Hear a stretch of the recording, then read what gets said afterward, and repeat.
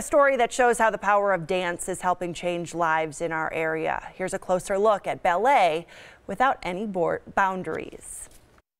Little ballerina Holly Shimshak has muscular dystrophy. You try to keep your legs straight. Yeah. She loves to dance. Her parents will try anything they can to help strengthen her muscles, which are slowly deteriorating. It gives her a chance to do her therapy outside of a hospital setting, doctor's office setting, and it's more fun for her because she gets to just move around with ballerinas. Thanks to a partnership between Milwaukee Ballet and Children's Hospital called Tour de Force.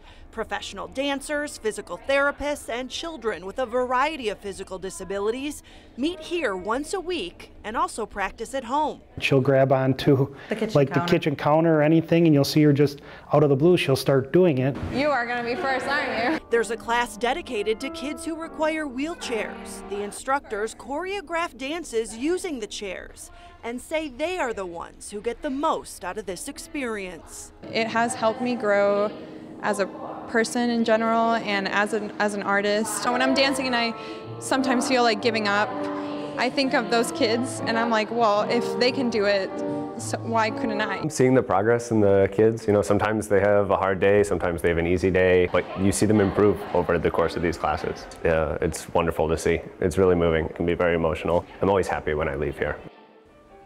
Such an amazing program.